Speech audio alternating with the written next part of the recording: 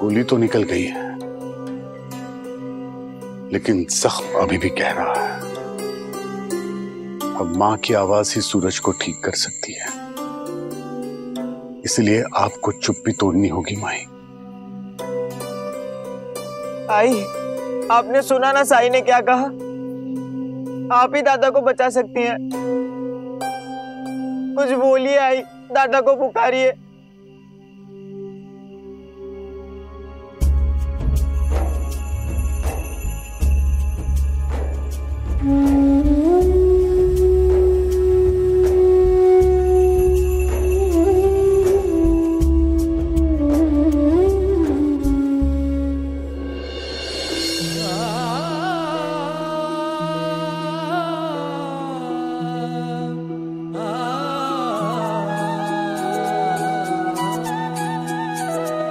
कायर नहीं, वही वीर है असली,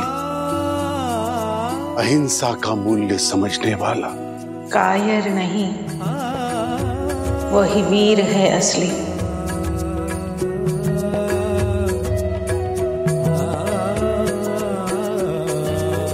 अहिंसा का मूल्य समझने वाला।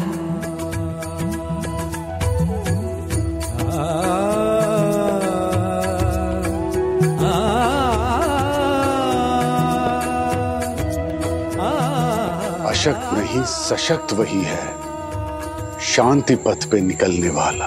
अशक्त नहीं, सशक्त वही है, शांति पथ पे निकलने वाला। बढ़ने लगे विवाद का जो महत्व इस संसार में, समझ लो कि डूब गई मानवता अहंकार में।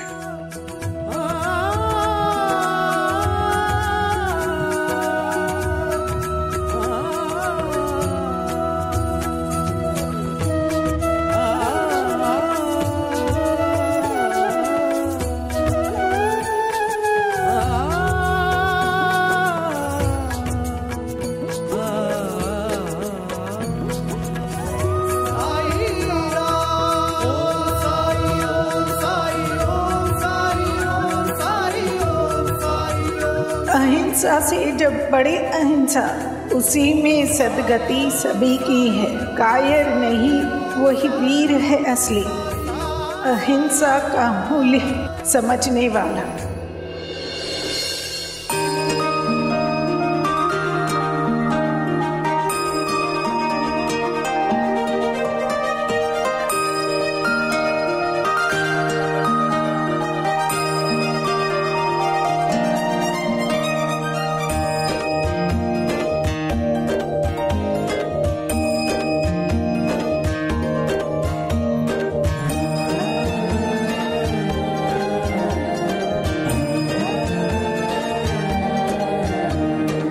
आई, तुम बोल सकती हो आई।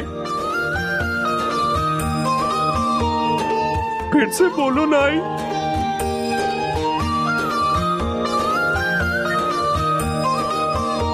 फिर से बोलो ना आई।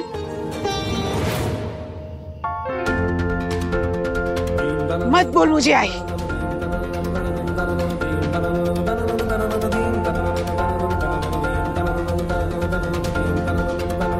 और मैं तब तक तेरी आई नहीं हूं जब तक तू ये गलत रास्ता छोड़ नहीं देता।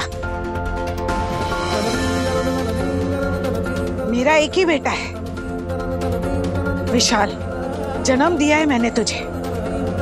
तेरी जान खतरे में पड़े ये मैं देख नहीं सकती थी, इसीलिए यहाँ चली आई।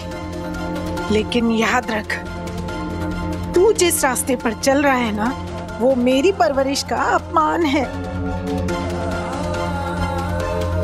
और तू इसी रास्ते पर चलता रहा तो दोबारा मुझे कभी नहीं देखेगा तू।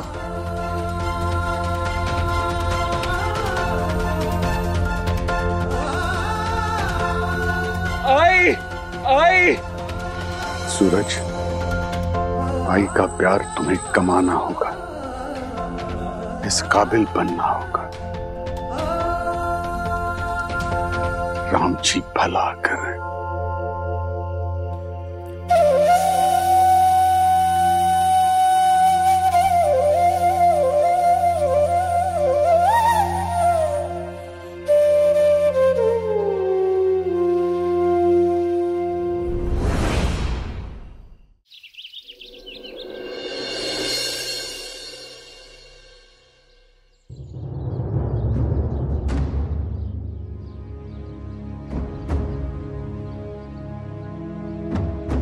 रुकिए साईं।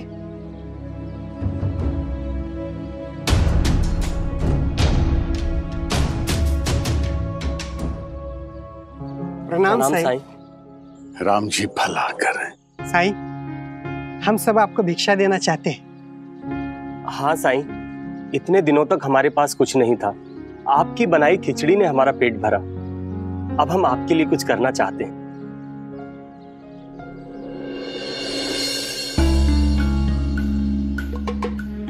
लेकिन इतना सारा अनाज तुम्हारे पास आया कैसे? कोई दूसरा काम मिल गया? नहीं साईं, ये सारा सामान तो सूरज के साथियों ने पहुंचाया है। हमने उसका साथ नहीं दिया, फिर भी कल रात उसके दल के लोग बहुत सारा अनाज और पैसे देकर गए। और साथ में ये भी कहा कि जब तक तुम्हें नौकरी वापस नहीं मिलती, तुम्हारी जरूरतों का ख्याल रखा जाएगा। इसलिए साईं, हम आपको ये भिक्षा दे पा रहे हैं। ठीक है।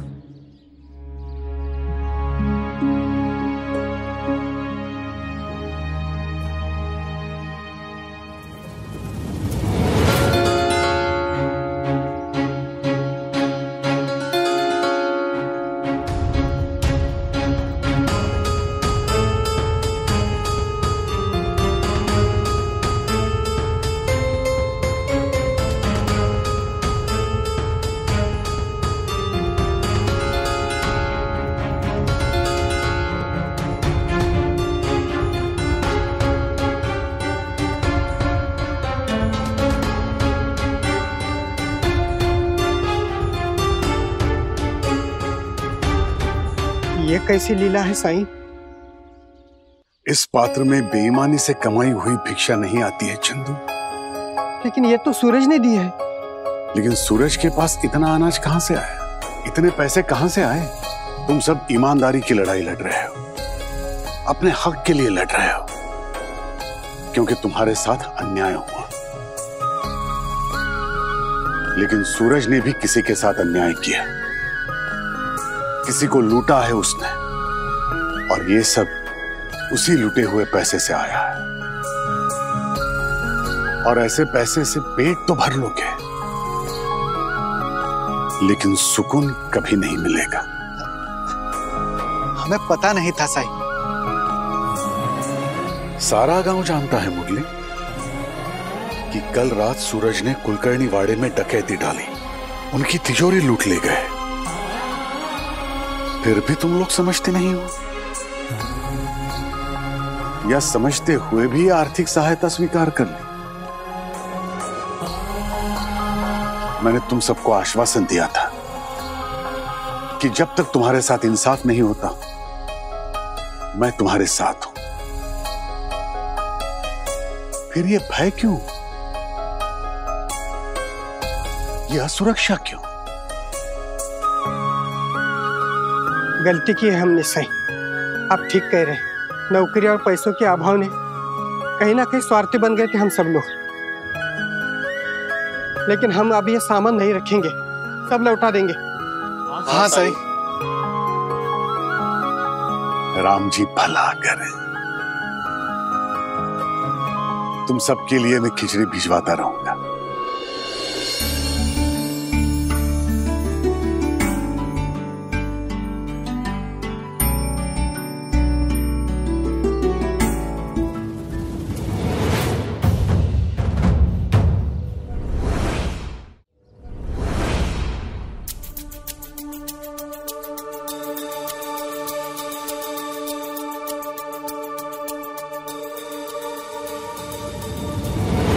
सरकार सरकार सरकार सरकार, वो जिंदा है, सूरज जिंदा है सरकार।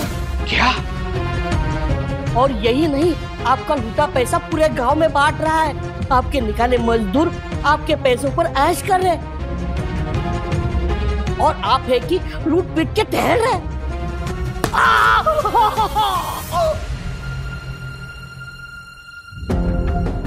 हरिओम हरिओम।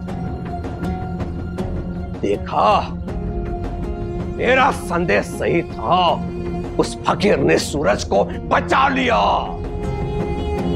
लेकिन कब तक बचाएगा उसे? अगर सूरज हमारे सामने नहीं आ रहा है तो हम उसे विवश करेंगे हमारे सामने आने के लिए। वो कैसे सरकार? उसकी मां और उसके भाई के माध्यम से वही पहुंचाएंगे हमें उस तक। उसकी माँ और उसके भाई के माध्यम से? लेकिन वो हमारी मदद क्यों करेंगे सरकार? उसका भाई क्या करता है? कौन? वो विशाल? वो करता तो कुछ नहीं है। आजकल फकीर ने उसे चने के झाड़ पर चढ़ा रखा है कि वो धावक बन सकता है। उसी के परीक्षण में लगा रहता है वो, ऐसा सुना है। हाँ सरकार, और तो और सरकार, कोई बहुत बड़ी प्रतियोगिता होने वाली है जिसमें वो भाग लेने वाला है।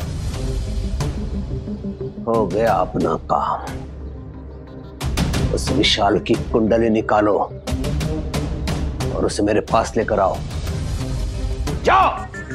जी सरकार, चलिए। हरिओम हरिओम।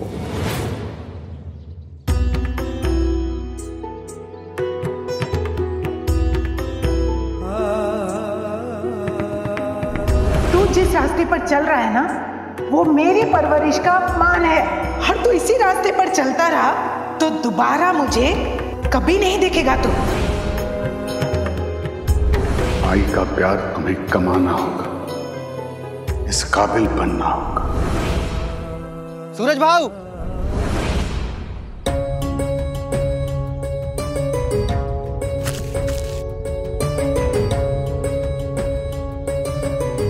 सूरज भाऊ, गांव वालों ने सारा अनाज और पैसे लौटा दिए।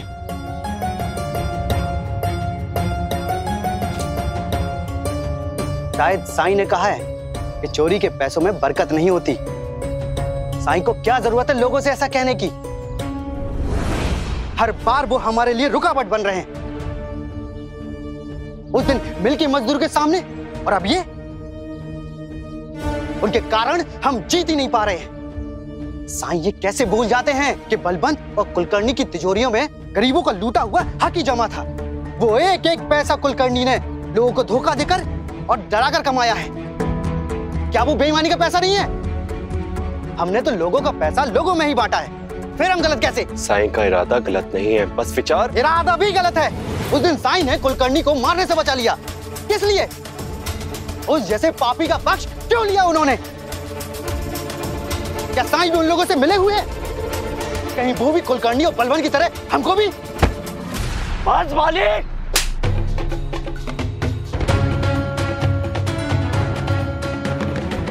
साईं के बारे में एक शब्द और नहीं। साईं और हमारी विचारधारा भले ही अलग हो, पर वो मेरे लिए भगवान समान है। और ये मैं इसलिए नहीं कह रहा क्योंकि उन्होंने मेरी जान बचाई है, नहीं, बल्कि इसलिए कह रहा हूं क्योंकि हमारी गैर हाजिरी में उन्होंने हमारे परिवार का ध्यान रखा है। और तुम उनके बारे में ऐसा सोच भी कर सकते हो? सूरज भाव, आपका साथ देकर हम भी बागी बन गए, और आपने हम ही पर हाथ उठा दिया, वो भी उस साईं के लिए, जबकि अपनी जान पर खेल रहे हैं हम यहाँ। इस बार तो बस हाथ उठाया है, अगली बार अगर साईं का अपमान किया तो हाथ तोड़ दूंगा।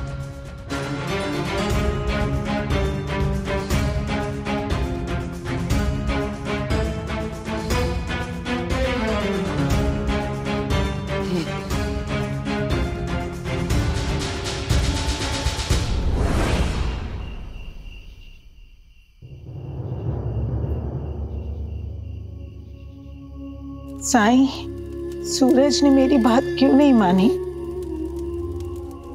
क्यों उसने अपना गलत रास्ता नहीं छोड़ा? चिंता मत करो माई, सूरज ने अगर गलत रास्ता पकड़ा है तो वो उसे छोड़ भी सकता है। जब दुख नहीं रहा तो सुख कैसे रह सकता है? सूरज तो अपनी मर्जी से गया है, लेकिन विशाल तो अब भी आपके पास है। ये अब भी आपके और आपके पति के उसूलों पर चल रहा है। इसे मां के प्यार से वंचित मत कीजिए। कल ये फिर से दौड़ने वाला है। जब कल ये उस प्रतियोगिता के लिए चुना जाएगा तब सब ठीक हो जाएगा। लेकिन इसके लिए इसे अपनी आई का साथ चाहिए, आई का आशीर्वाद चाहिए, प्रोत्साहन चाहिए। माई, अपने एक बेटी की चिंता में दूसरे का साथ मत छोड़िए। हो सकता है एक बेटी की दौड़ दूसरे को मंजिल तक पहुंचा दे। विशाल, अब अपनी आई को लेकर घर जाओ और आराम करो, ताकि कल दौड़ के लिए शरीर और मन तुम्हारा पूरा साथ दें।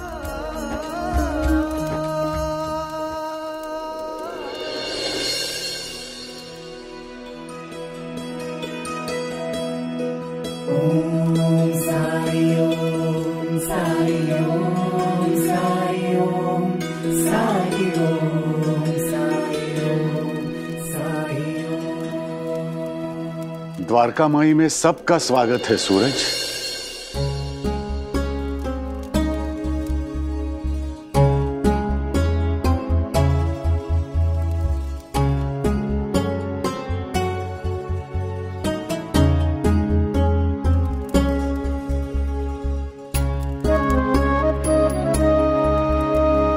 आप ऐसा क्यों कर रहे हैं? मैंने सुना आपने विशाल से क्या कहा, और मुझे यह भी पता चला है कि आपने ही उसे प्रतियोगिता में भाग लेने के लिए प्रोत्साहित किया है। क्यों उसे वो उम्मीद दे रहे हैं जिसे आखिरकार टूटना ही है? आप नहीं जानते कितने भ्रष्ट हैं वो लोग। पक्षपात तो कूट कूट के भरा है उनमें। और जो लोग धावकों का चयन करते हैं उनके लिए पैसा और ताकत ही सब कुछ है। किसी भी खिलाड़ी या धावक की काबिलियत से कुछ लेना देना नहीं है उनको। विशाल जैसे आम इंसान को तो वो कभी आगे नहीं आने देंगे, फिर चाहे वो कितना ही अच्छा धावक क्यों ना हो। इतिहास अपने आप को फिर से दोहराएगा। जो मेरे साथ हुआ वही मेरे भाई के साथ होगा। वो बहुत नर्म दिल है, नहीं सह पाएगा, टूट जाएगा वो सर। हार मानने से पहले कितनी बार कोशिश की थी तुमने? तुम समझते हो कि बाहर वालों ने तुम्हारे साथ धोखा किया है, इसलिए तुम उनसे नफरत करते हो। लेकिन विशाल को रोककर तुम ही उससे ये मौका छीन लोगे।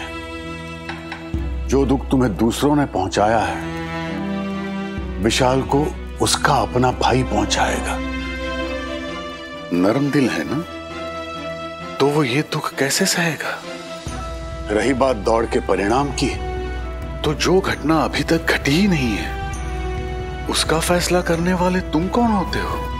सूरज, ईश्वर ने सबके हिस्से में कुछ लिखा है। शायद विशाल के लिए भी कुछ लिखा हो।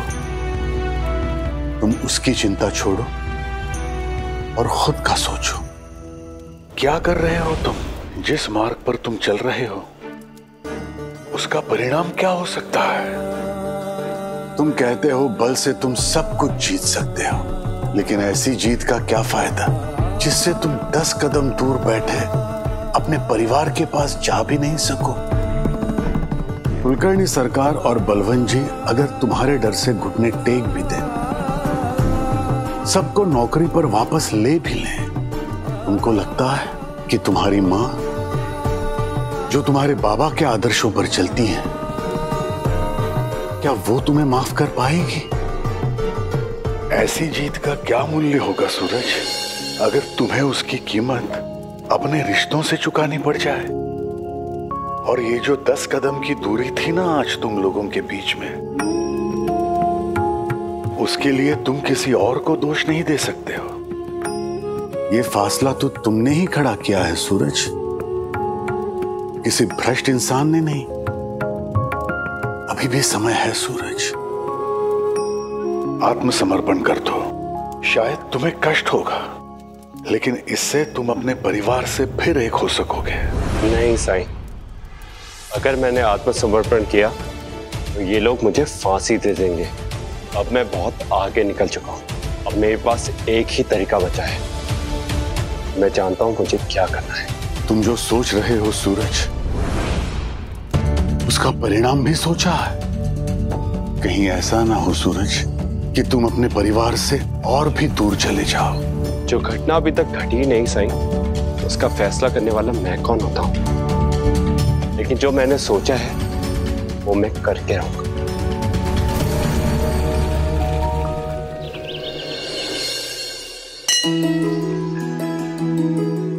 खंडोबा जी, साई ने कहा है अगर मेरा दौड़ में चयन हो गया तो दादा की सोच बदल जाएगी। वो दुनिया को अलग नजरिए से देखने लगेंगे और मुझे साई के कहे पर पूरा भरोसा है। आप प्रतियोगिता में मेरा साथ दीजिएगा, मेरा चयन करवा दीजिएगा। इस एक बार जीत जाने दीजिए, फिर चाहे जीवन भर में हारता रहूं। मैं दादा के लिए दौड़ना चाहता हूं।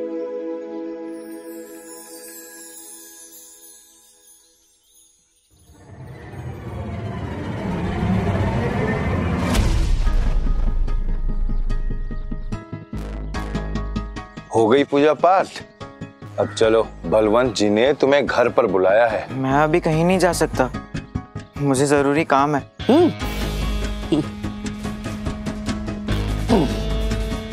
अगर पैर ही टूट जाएंगे तो दौड़ में भाग लेना शहर कैसे जाएगा? चल बलवंत जी के पास चल। अरे सोच के आ रहा है, चल आजा।